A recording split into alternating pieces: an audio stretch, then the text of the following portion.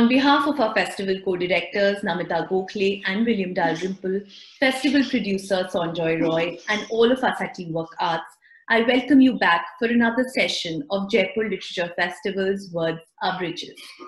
Our session today is Patan Trilogy, Rita Kothari and Abhijit Kothari in conversation with Tridip Suhrud. KM Munshi's historical trilogy comprising Patan Prabhuta, Gujarat Nath, and Rajadhiraj has long been part of cultural memory and literary history. Rita and Abhijit Kothari's classic translation of the Patan Trilogy reveals to non-Gujarati readers how Munshi's philosophy of Gujarati Asmita finds a strong resonance in today's times. They discuss the craft and nuances of bringing the past to life in another language with scholar and translator Tridip Suhrud, whose English rendering of Govardhanram Tripathi's Sarasvatichandra remains a benchmark of quality. Rita Kothari is a professor of English at Ashoka University. A distinguished translator, Kothari is also a leading theoretician of translation studies and internationally known for books such as Translating India, The Cultural Politics of English, and A Multilingual Nation. Kothari is a multilingual scholar, and her translation interests are manifest in the way she moves between various languages through research and pedagogy. She also writes extensively on language politics, partition, and the literary and social traditions of Gujarat and Sindh. Abhijit Kothari combines sociology, business, and management in his research and teaching. He lives in Ahmedabad, where he runs his own business. Tridip Suhrud is a scholar, writer, and translator who works on the intellectual and cultural history of modern Gujarat and the Gandhian intellectual tradition. His recent works include a critical edition of Gandhi's autobiography, My Experiments with Truth, in both Gujarati and English, The Diary of Manu Gandhi, and a compilation, The Power of Nonviolent Resistance. Before we move on to our next session, we request you all to follow us on our handles JLF Lit Fest on Facebook, Twitter, and Instagram to get notified on all our upcoming sessions.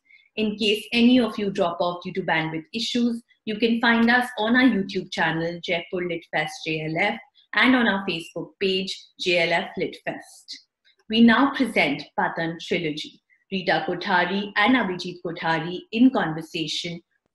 It gives me immense pleasure to be talking to two people that I am fortunate to consider as my friends, scholars, translators, but for me, what's very, very important is that these are two people that one considers friends, fellow travelers, people that you go to in time of trouble, or when you really want to have fun. So Abhijit and Rita, thank you.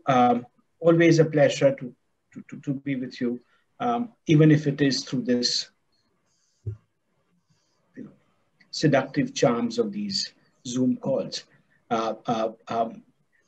Before we really go into looking at the translation and Munshi and what it means, Abhijit, let me begin with you. Probably you and I both read Munshi in our early teens. By the time we were 12, 13, these were the books that came our way, and we were deeply enamored of the prose.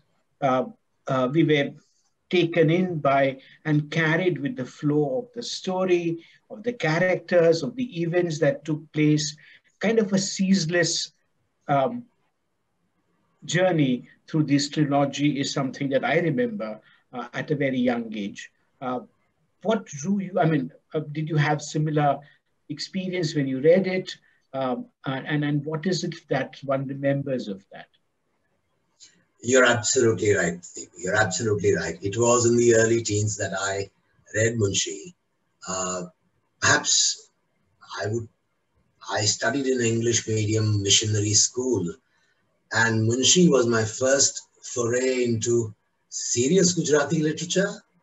Probably the first author that I read in Gujarati, and I found him, I was absolutely fascinated. I mean, it made far more sense. It resonated much more than reading the Count of Monte Cristo or Rob Roy or something like that.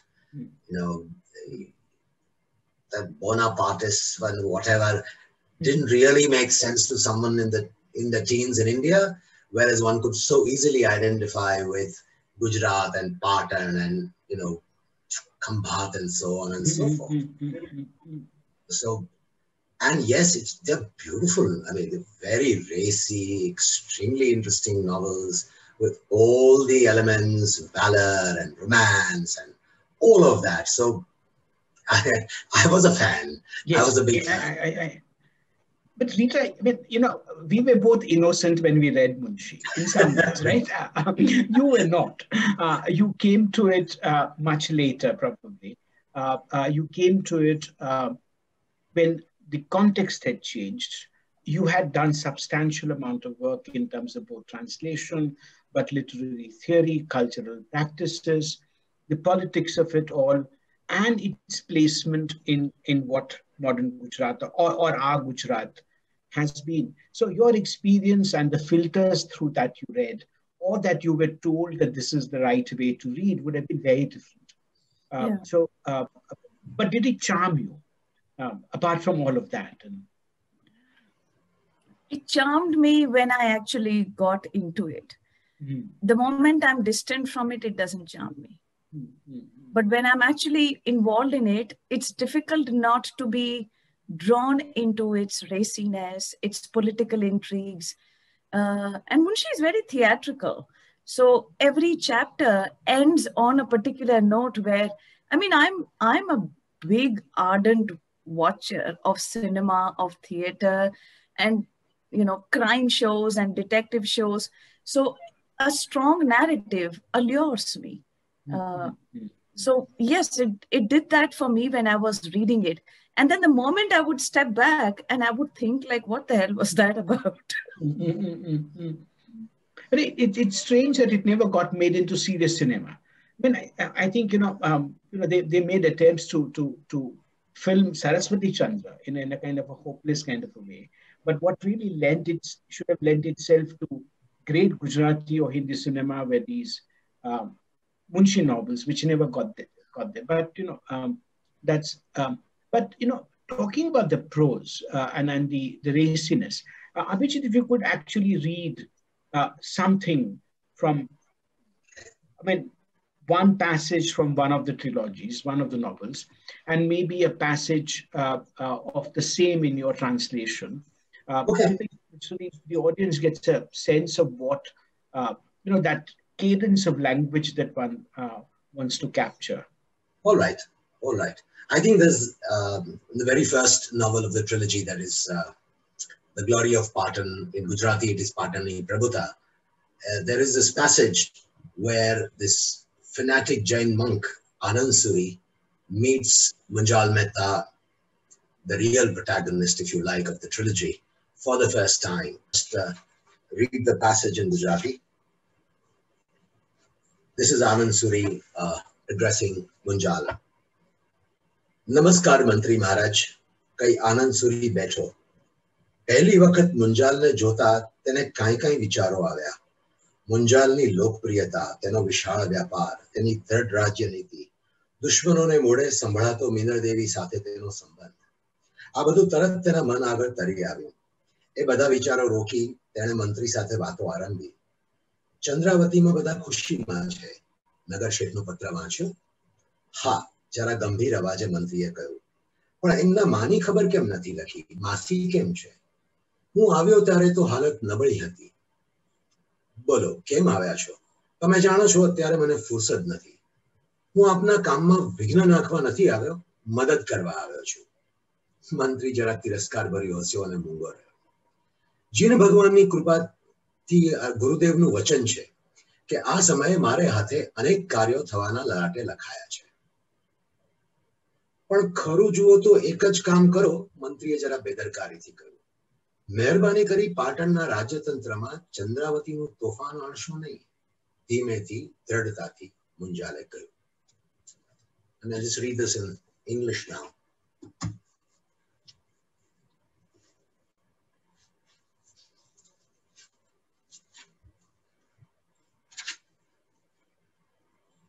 Namaskar, respected Minister, Anand Suri said. At this first sight of Munjal, a flurry of thoughts raced through the Jati's mind. Munjal's popularity, the expanse of his business network, his firm administration, his relations with Minal Devi as reported by his enemies. Pushing these thoughts aside, he began, everyone is happy in Chandravati. Did you read the Nagar Sheth's letter? Yes, the minister replied gravely. But why hasn't he mentioned his mother? How is Masi? When I left, her condition was delicate. Tell me, why have you come? You know, I don't have much time these days. I have not come to be an impediment, but to aid your work. The minister smiled derisively, but did not comment. I am destined to carry out important tasks with the grace of Lord Mahavir and the blessings of Gurudev. Carry out only one task. Do not bring the turmoil of Chandravati to the administration of Patan, Munjal said with gentle firmness. Thank you, Abhijit. Thank you, Abhijit. You know, Rita, there are two things that that the passage talks about, but one thing that there's this, you know, a very, very elliptical reference to Munjal and Minal Devi. You know, the women characters of all the three novels are unlike anything that Gujarat wrote before and after. After we understand, because it, you know, M.K. Gandhi happened to Gujarat and you know, things took a different kind of a turn. But even post-independence, you do not find women characters in the Gujarati writing, the Bhadralok writing, of the strength, the confidence, the allure, even to use the capacity for transgression and the willingness for it that Munshi's women have. So, you see that the thing is, Munshi is, sexuality is quite important to Munshi. And even when you kind of read his personal life, his autobiographies, the idea that, you know, there are marriages and there are relations which have been forged through certain tradition, but we don't need to be constantly bound by them. You get that sense even in Munshi's personal choices, right? Now the thing is, this is really a male journey and a male endeavor as far as his real life is concerned. But what you do get from the novels is a certain full-throated sexuality, which gets actually projected, in fact, far more onto the women than on the men. And it's the women actually who draw them into it. And I think that makes romance really, really intense in Munshi. And you're right, at a time when he was writing, there was nothing like that preceded it. And even in the period that succeeded, while you did have strong women characters like Dhiruben Patel would have them and so on, or Kundanika Kapadia would have them in the 60s and 70s and so on. But given the fact that these are women in the courts of Patan and they would be expected to, you know, to be kind of genteel, they are far from it. Not only are they more kind of sexually alive, in fact, there is a passage in Lord and Master of Gujarat where Manjari is clearly saying, you're not even looking at me, can't you see what my desire is? But you will also see the sophisticated political intrigue and understanding that women are capable of. And I think all that is a very, very interesting combination. Now, one may well argue, Tridip, that after all this, what they still want to marry, and you know whether we can think of this as a certain kind of a feminist position, and one can have a different view on the subject. But be that as it may, I do believe that Munshi is actually tapping all the elements that can work for a bestseller. Right. Abhijit, before we carry, do you want to read that passage of Manjari if it's handy with you and because I think All right, I'll read it both in Gujarati and in English. I hope we have the time though. Ashu karo cho? Tamne aankho nathi? Sha માટે રીબાવો છો? હું ક્યારની તલસું છું, મારો જીવ જાય છે. તમને હૃદય છે કે નહીં? ભટજી ભટજી કઈ તે ધ્રુસકે ધ્રુસકે ખાઈ રડવા માંડી. કાકે આ શબ્દ સાંભળ્યાને સમજ્યો. સ્વસ્થતાથી રક્ષિત હૃદયમાં પણ ન બુઝાયેલી આગ લાગી. તે કૂદીને મંજરી પાસે આવ્યો, તેને હાથમાં લીધી, બળજોરીથી તેનું મોઢું ઊંચું કર્યું ને મુખ પર કામદેવની કલમે લખાયેલી દિવ્ય લિપિ તેણે વાંચી. તેને હાથમાં લીધું, છાતી સરસું ચાંપ્યું, તેના પર ચુંબનો વરસાવ્યા. મંજરી બોલી નહીં, મૂંગે મોઢે સુખનું સિંચન કર્યું. થોડી વારે બે હાથે કાકને તમાચા માર્યા. મારો જીવ જતો હતો તે નહોતા જોતા. મારો જીવ તો તે કેટલી વાર જતો જોયો, તેનું કાંઈ નહીં. હું તો મૂરખ હતી, મૂરખ. કાકની છાતીમાં માથું છુપાવતા મંજરીએ કરેલા પાપનો પશ્ચાતાપ કર્યો. તું મૂરખ? અસંસ્કારી તો હું, હસીને કાકે કહ્યું. તો પણ તમારી દાસી. તેમાં જ અત્યારે લાત ચોડી દીધી. ભટજી, એ પાપ થયું તો એનું પ્રાયશ્ચિત કર. શું? આ કઈ કાકે તેને હાથમાં લીધી. કૌમુદી અમી વરસાવી રહી. વનસ્પતિએ હર્ષનાદે ગગન ગજાવ્યું. એક રાની બિલાડો ઝાડીમાંથી નીકળી દૂરથી જોઈ રહ્યો અને થોડી વારે ડાપણથી ડોકું ધૂણાવી પોતાની સ્ત્રીને માનવ જાતિની મૂર્ખાઈની વાત કહેવા ધીમે ડગલે ચાલ્યો ગયો. I think it's beautiful. And I hope, I think we've done a reasonably good job, Rita, what you say in the English also. What are you doing? Are you blind? Why are you torturing me? I have been pining for you. I can hardly bear it. Are you heartless? Bhatji, she said, and she sobbed. Kak heard the words. Their meaning dawned upon him. These words pierced the armor of restraint that he had donned. His heart was aflame with desire. He leapt to Manjari's side and held her in his arms. Firmly, he lifted her face. He could read Kamdev's divine script written on it. He held her face with both hands, brought it close to him, and showered kisses on it. Manjari did not speak a word. She just silently drank in the pleasure. After a while, she slapped Kak. Could you not see that it was killing me? And what about the number of times it was killing me? I was a fool, a fool. In penitence, Manjari rested her head on Kak's chest. You, a fool? I thought it was I who was uncultured, Kak laughed. And yet I am your slave. And yet you just kicked me. Bhatji, that was a sin, for which you must do penitence. How? Like this. He grabbed hold of her.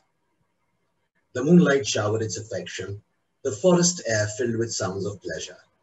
A wild cat emerged from the bushes at a distance and looked on. Then, shaking its head wisely, it retreated to relate to its wife the follies of human beings. What a fine translation, the two of you. It's just joy to hear that. Thank you.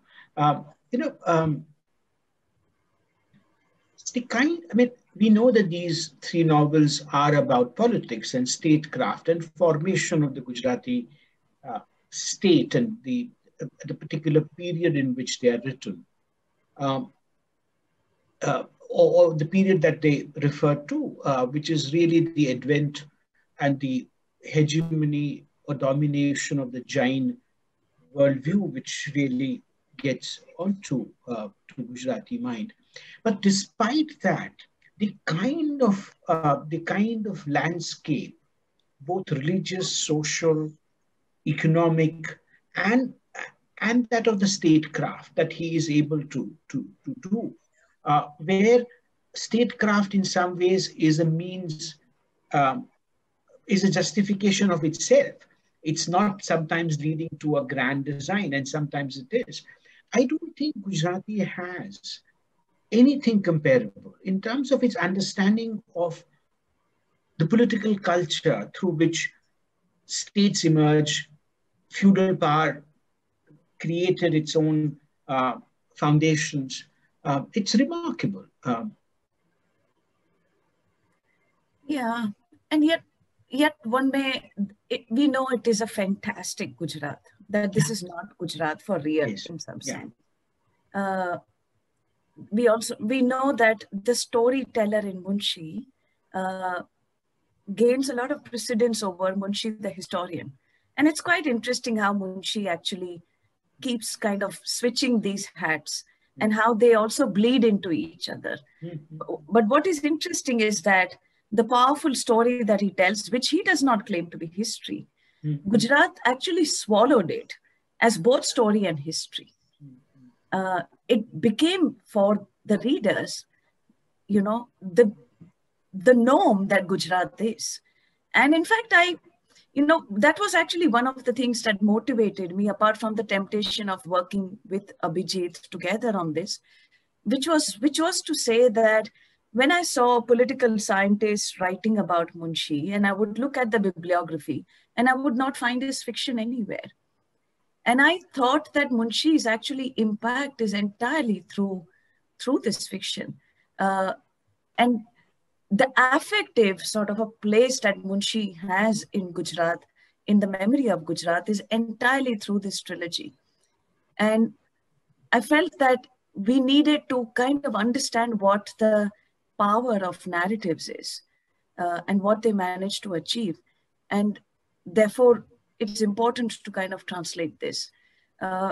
So yeah, I mean, I think that you're right about statecraft and political administration, but there are also very interesting tensions, cracks, beech mein, right? In the, for instance, there's one particular dialogue where the question is, how inevitable is violence for the state?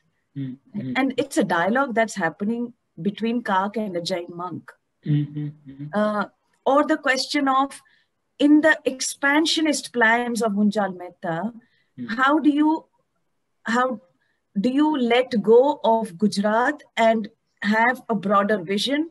Or do you stay with Gujarat and firm that up and then think of a broader vision? And this idea of the broader vision, which is sometimes the novel uses the word Aryavrat, but it is an unstable category in the novel. It gets discussed, it gets rejected, accepted, and then sidelined. And Gujarat emerges as the more kind of a real entity than the idea of an Akhand Bharat or an Aryavrat, although Munshi is writing about those things in his other histories. So I think those are also very fascinating sort of connections across his different writings. You know, but it's interesting what it says about us as Gujarati people, right? That we're, quite often not willing to or capable of making this distinction between history and fact, between fantasy and desire, between what could have been and what is. And I think that plays a great, the kind of political culture that we've developed and the kind of attitude to past that we've developed, also in our contemporary readings of things like Munshi or even other cultural texts, are very much part of the way Gujaratis read literature. And, I think it would be interesting that both of you should maybe reflect on how we read, not just Munshi, but other things, because you've, Rita, worked on large number of texts, and you've brought actually texts which are recessive to our Gujarati mind to the fore. And Abhijit, you represent the good Gujarati, while I represent the other one. But so I think I must be only. Yeah. No, you are the theoretician. No, Rita, please. I think your insights into the way we read are very crucial. So, I think the first word that comes to my mind, Tridip, as I listen to you, is actually sentimentalism. I think there is the reading publics in Gujarat is, I think, is mediated through a huge amount of sentimentalism rather than a critical sort of an approach. And I'm not here actually making some loaded judgment about one or the other, but just the way, whether it is your literary establishment, critics, or ordinary readers talk about something, you will notice certain kinds of phrases. You will notice language in a particular way. And, Munshi Sahib Munshi Sahib એવું સરસ લખ્યું છે ને એવી સરસ વાત કીધી છે. There is the sense that Munshi has given us an exalted narrative. And it is how kind of him to do that. And wishful thinking out there also, I think on the part of the Gujaratis. You know, sorry to interrupt, but I do believe that the kind of valorous Gujarati, Munjal Mehta is good at battles and he's a Baniya, and Kag Bhatt is good at battles and he's a Brahmin. And this is not the reality of Gujarat. So there's a lot of wishful thinking. I know that the Gujaratis happy to believe this stuff. As we say, we are a marital race, not a martial race. Yeah, but you know.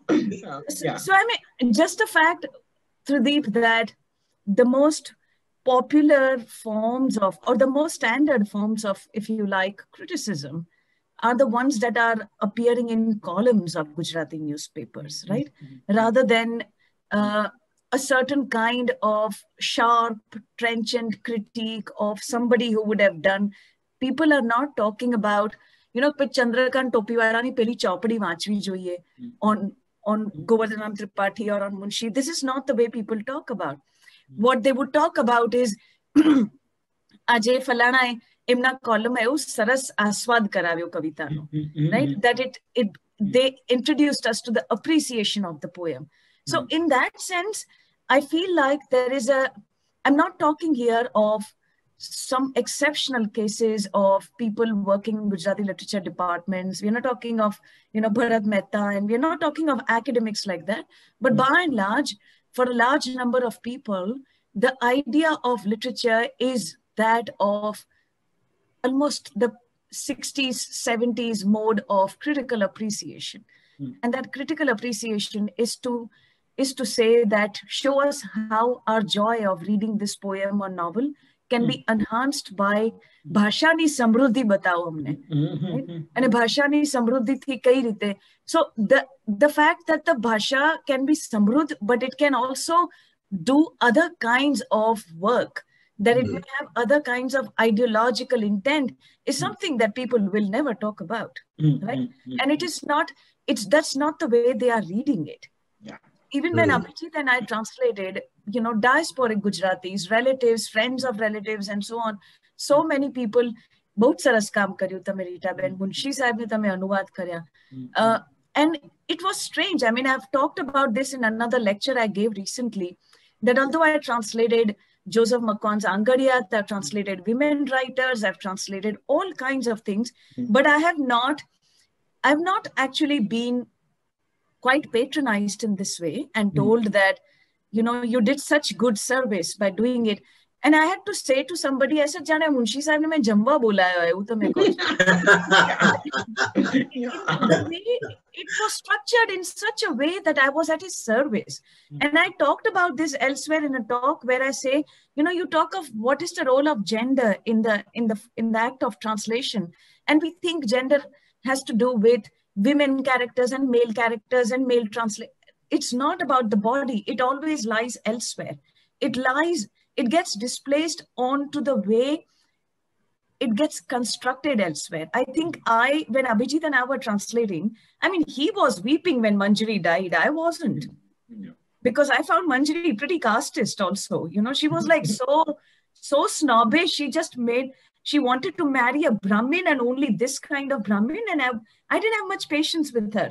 And when she died, he was weeping, and I thought, okay, you know. Yeah. But what have I got myself into? Yes. It is when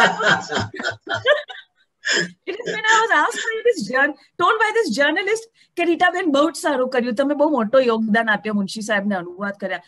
At that time, I felt like a gendered role gendered labor had taken place. Abhijit,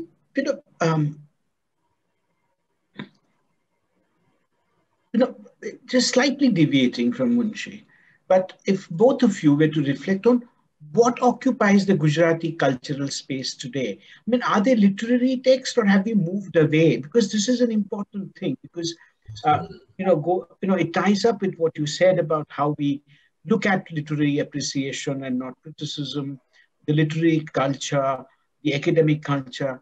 But are texts important for us anymore?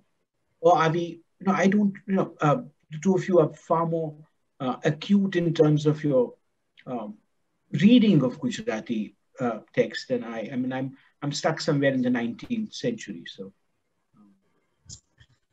You want to go first?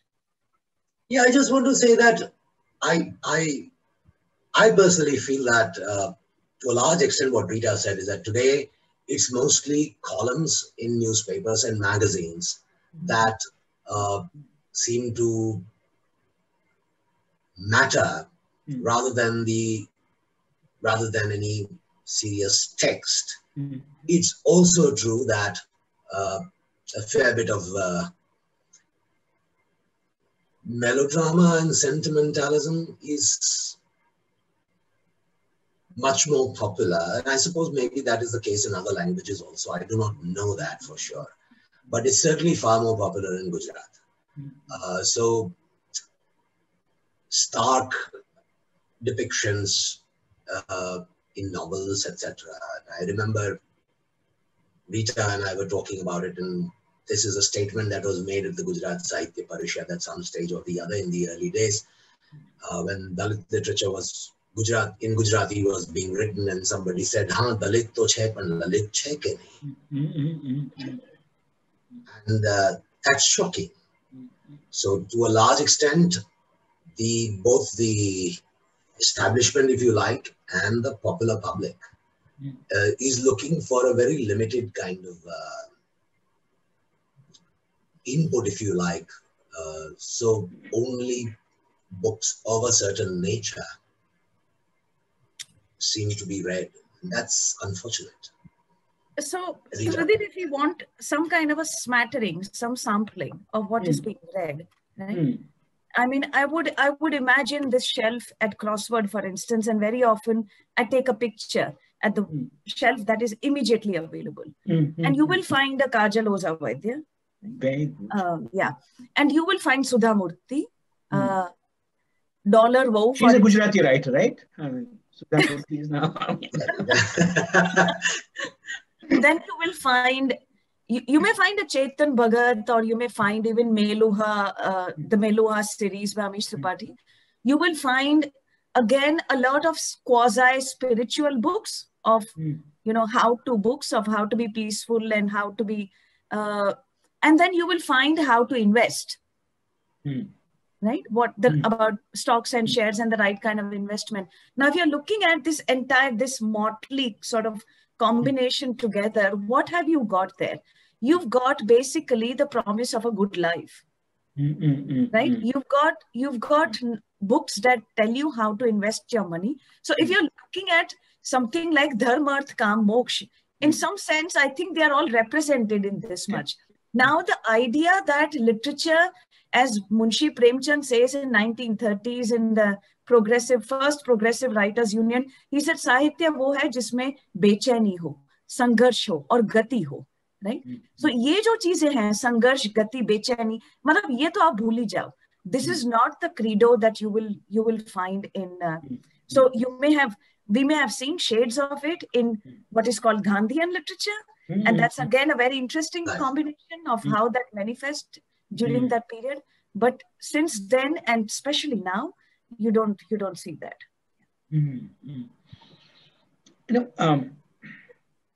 This is specifically to you, Rita. Given what you describe, and given what you do, and given what I do, but more intensely you do. I mean, the way you work with text, teach them, try to bring other voices, sensibilities into conversation about reading a text. How does one,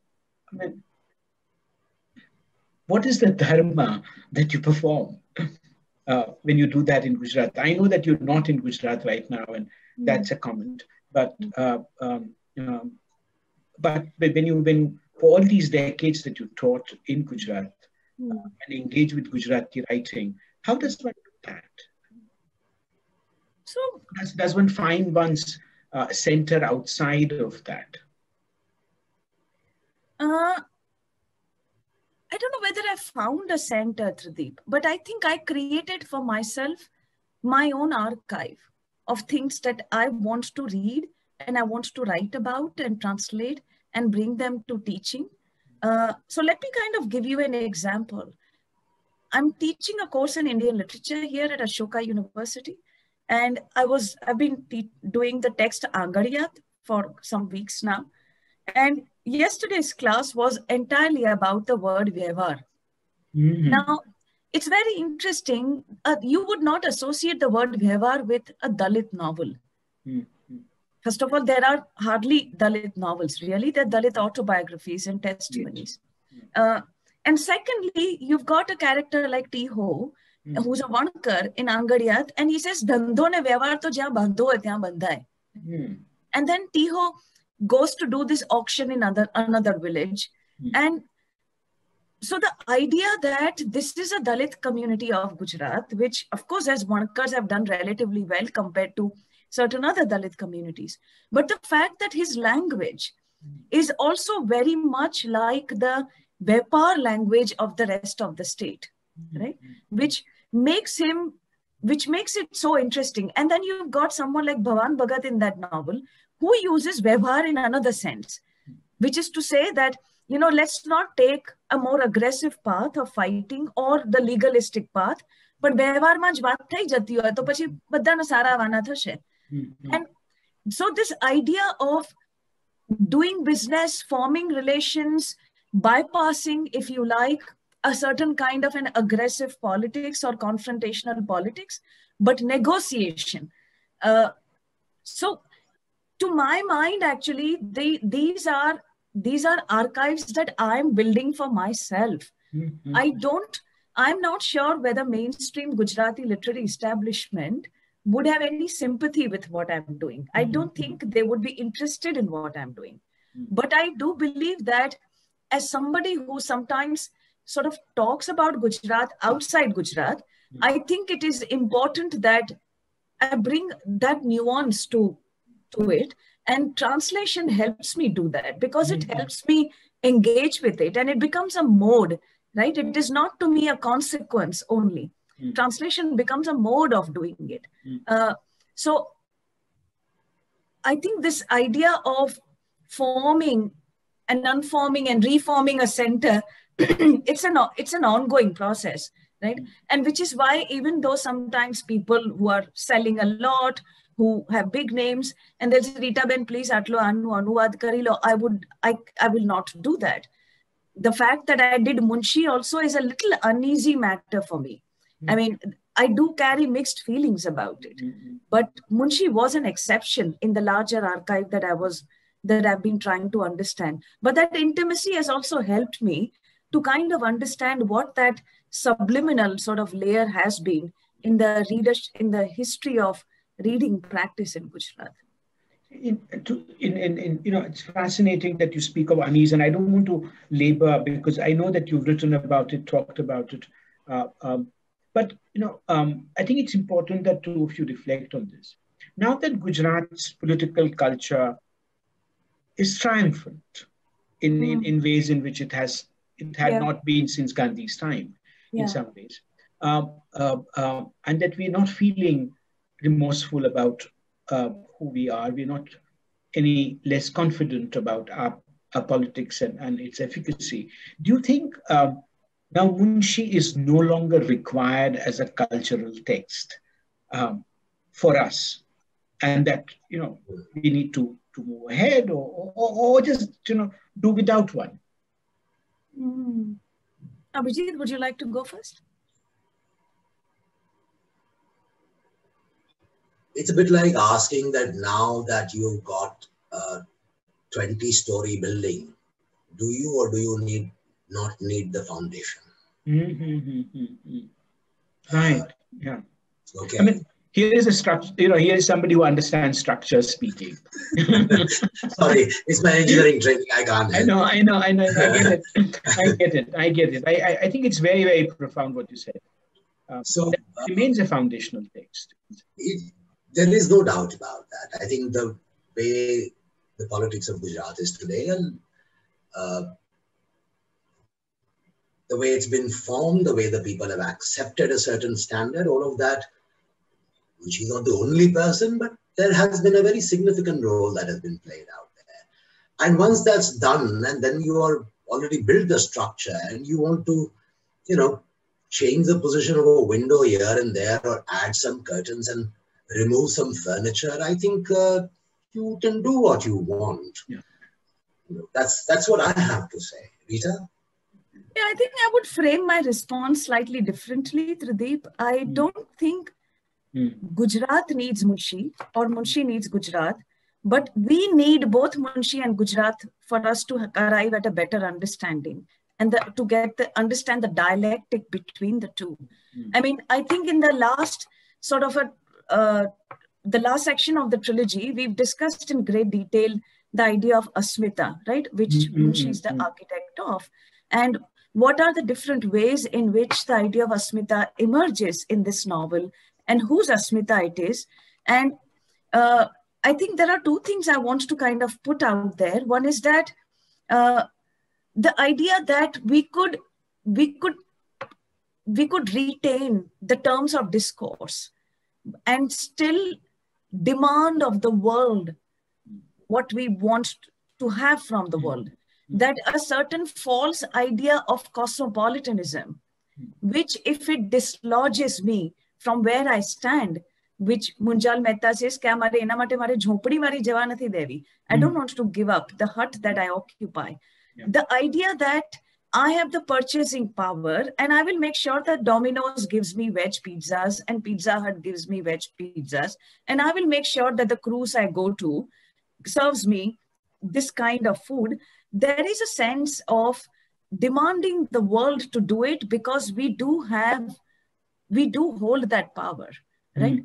And I think we need to understand that as to where, not just to think where is it coming from, but we need to understand what its articulation is. And the second point I want to make, and I think which is a more kind of politically contingent and an urgent point, which is that, when you're looking at, for instance, the entire ecology of the trilogy, you will not find forms of mobility. You will not find a poor person, and you will not find a caste mobility. You will not find people going across boundaries of caste or religion. But in fact, caste actually becomes pretty significant. And I think it is a very under-researched aspect of the trilogy. Munshi, yeah. Not only is this world upper caste, it is Brahmin, not just Brahminic. Yeah. And so the fact that Asmita... Just that unfortunately you need Rajput rulers, unfortunately. But... unfortunately, yeah. So this idea that... So Asmita is a frozen concept. Asmita can only sustain itself when all else has been reified and all forms of mobility have been held in abeyance. I think Munshi helps us understand that. Thank you, Rita. Thank you, Abhijit. I think that's profound, that Asmita is a frozen concept and it requires a certain kind of mind and a certain kind of community life to create ideas which then are frozen in time and through which we derive some kind of sustenance, and we continue to do so. Fascinating as always to talk with you. Thank you very much. And thank you, GLF. Thank you so much. Thank you, Tridip. Thank you, Tridip, Rita, and Abhijit for that beautiful conversation. Thank you for your insights into the art and craft of translation. If you all enjoyed the session, please do share with your friends and on your social media pages. Thank you all for watching and being a great audience. We promise to be back next week for another session of Jaipur Literature Festival's Words Are Bridges. Have a great evening.